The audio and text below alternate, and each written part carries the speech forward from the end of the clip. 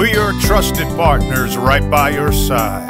Evergreen Implement. For all your farming needs, we're your go-to guy. Evergreen Implement.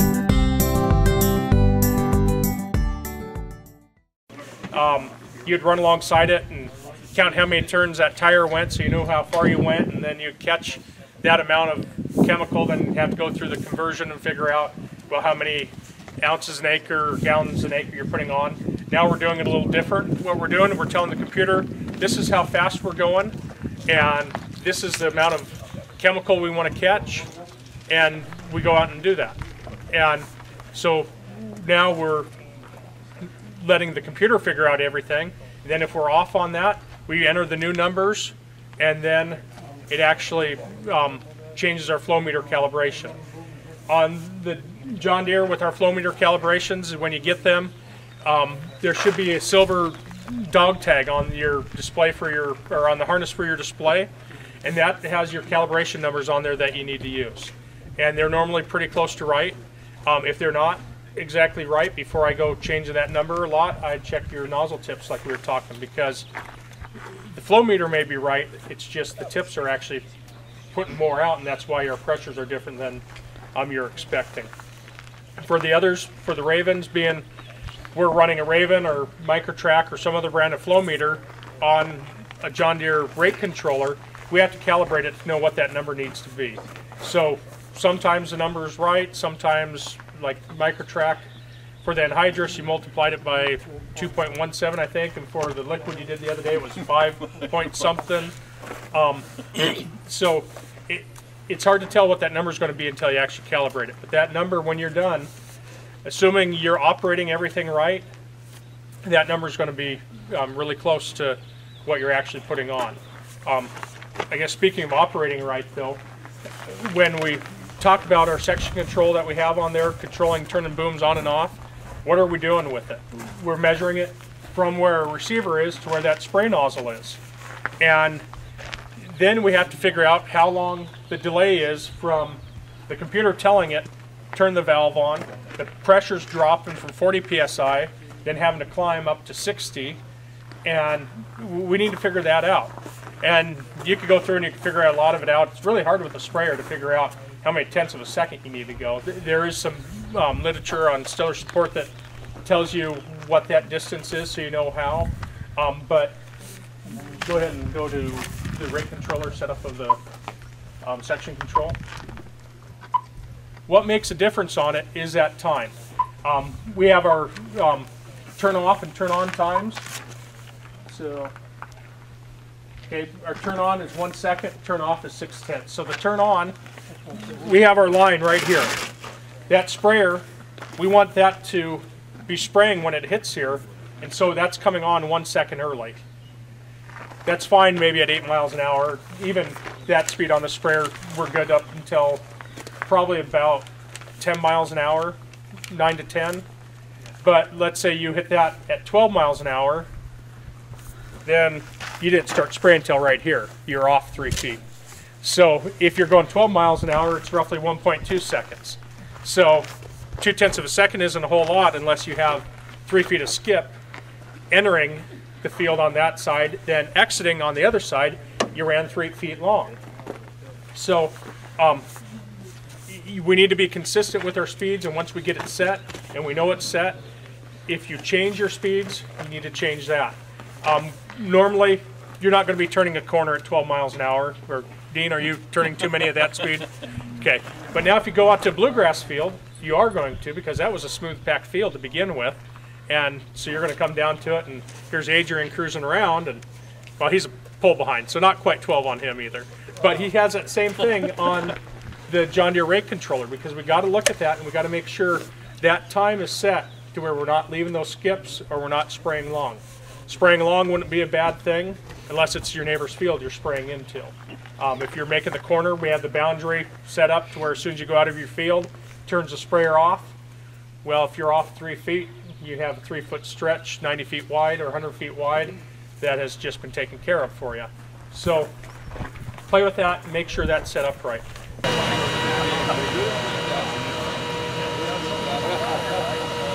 When we were talking about the self-propelleds earlier and doing Nozzle calibration on those. Paul informed me afterwards that I can't do the nozzle calibration on the 30 series. I believe on the 100s you can, and the 10s. We can just do a pump calibration on there for the nozzle flow. So anyhow, that's why we're not doing it on that. We can go through a self-test to do a nozzle flow check to test all those. But as far as catching it and stuff, we're going to do it on the self-propelled here. So, again, I told you guys we have to be safe here. I'm going to use my gloves and my glasses. Believe it or not, I do carry them though. So Paul, what are we doing?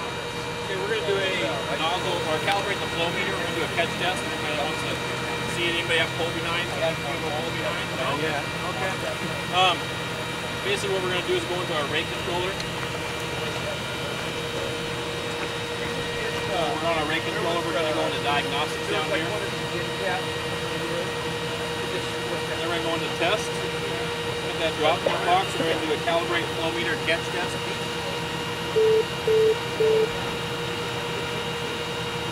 Basically it's just telling us that we're going to have nozzle come out, or chemical come out our nozzles. So what we're going to do is we're going to shut off what section we're going to do.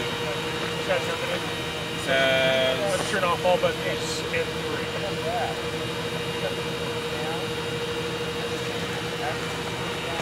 What we're doing is turn all the sections off to 3 sections. Calibrate flow meter. We're going to tell it the number of nozzles that we're going to spray, which he's counting right now. It has to know how many nozzles we're spraying. 17. We got 17 nozzles. We're going to do a test speed. We're going to do 10 miles an hour. We're going to do a rate of 10 gallons an acre. And then basically, I think it's like 8 seconds or something. It has to be more, but we're going to drill 20 ounces that we want. We're going to tell it's going to catch 20, and we're going to spend 20 ounces. We'll see where that puts us. So it puts us at 26 seconds. We're going to run this test. So, we have a foot switch operator. Turn that foot switch on, turn on. We're going to spray some spray here. Let you know.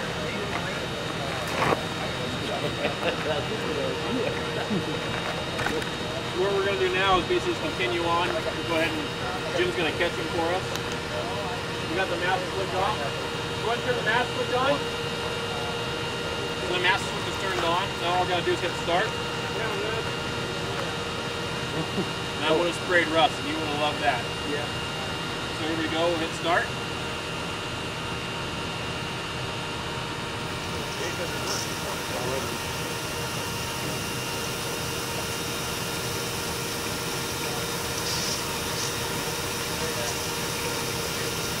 It's actually going to go through its own calculations here and say, okay, I sprayed out 20 ounces out of all those nozzles. You're going to keep catching until they shut off.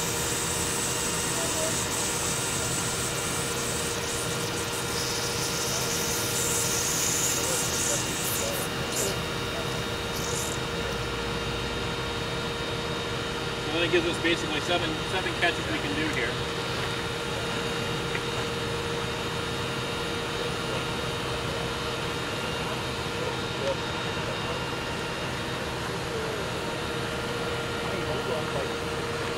And 16.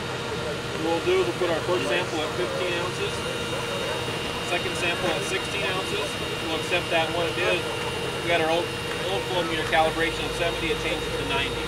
So we can actually go through and figure out our flow meter calibration by doing this catch test. We'll do it a few more times. It took a little while. Okay. And the other thing we noticed on this, we were talking about flow checks earlier.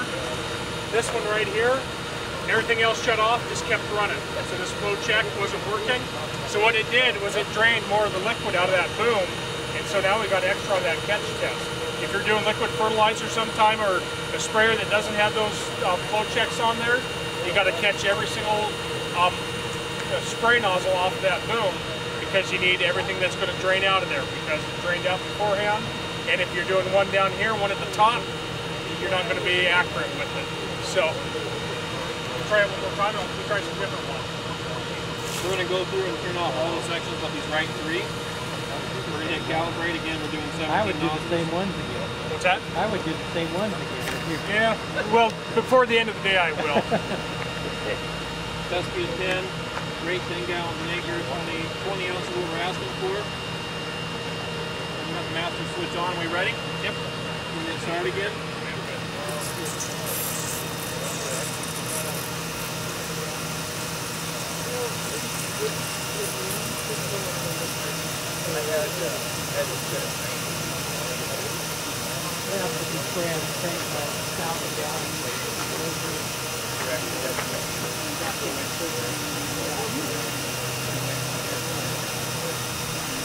You can, but you're going to be just playing with the flow meter. I prefer to do test tests. I do have customers that will do that. They'll kind of know. Basically, take their whole flow meter calibration, maybe bump it up 2 or 3. We're not going to do big increments, but small increments. They'll dial it down. You can also do a calibrate your flow meter by doing a slide test, which is what you maybe want to do. I've never done that. I'm going out there, just probably walk you through it. You do a slide test, so you go out there, go to that test, and go out and actually apply chemical on the ground, and then you go to the test. So you can do there's 2 different tests to calibrate the flow meters.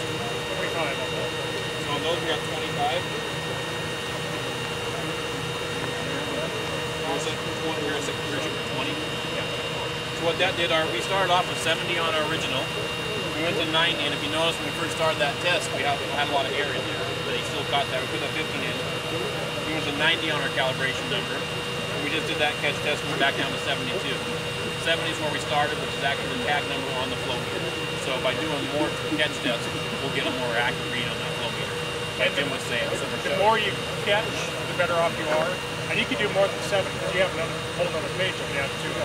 But the thing is, do more than just 1, because if we had just done that first one, it would have been different, and then you might find a bad tip in there. We haven't looked at the tips yet. We'll kick this on before long just to do a nozzle flow test, just to see what all the tips look like. I'll grab some other tips and we can put them on there so you can see different styles of tips and stuff too. So, when we were doing that, we were measuring everything. Let's go ahead and do a nozzle flow check so we can see. One thing that you have on the other sprayer, you notice we went in and we put a minimum pressure in there, so we knew exactly what the pressure would go down to. On this, we don't have that option on the pull behind, but you do have a minimum flow you can go down to.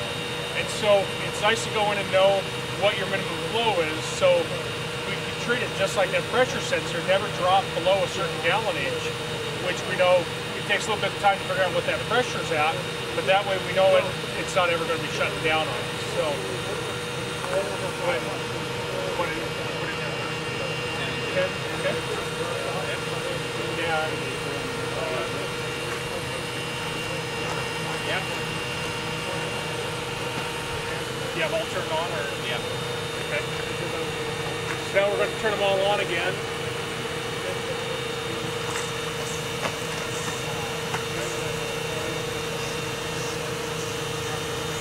We can see what you can go by and look at your pattern. If you're in the light right, you can see it really good. And you can see if you have bad nozzles. You can see if you have anything dripping. So what kind of pressure is that?